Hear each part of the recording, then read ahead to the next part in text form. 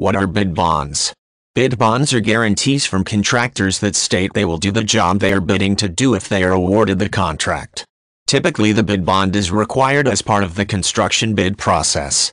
It protects the person asking for bids in the case that the contractor chosen is not able to perform the work.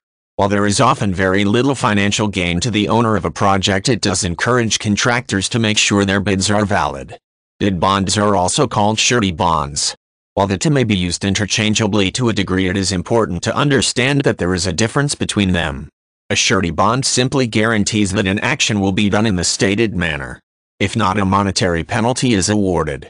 A bid bond is specific to a construction project.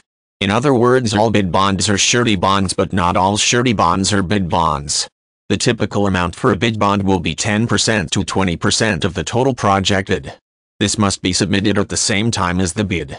In some cases of very formal bid openings, the bond must be submitted separately from the bid, both in clearly marked envelopes. If there is no separate bid bond, then the bid probably will not be opened at all. It will be considered invalid because the contractor failed to follow proper procedures.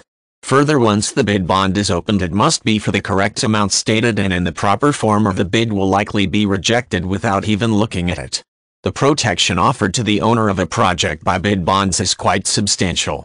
Though the monetary value may not be that great, especially compared to the overall cost of the construction project, having a contractor submit an invalid bid can be a great expense.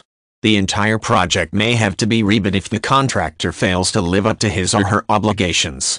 In some cases, such as if the contractor fails to sign a contract, the next lowest bidder may be chosen.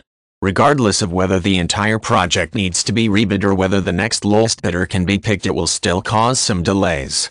In the case where the bid process is restarted, those delays can be months.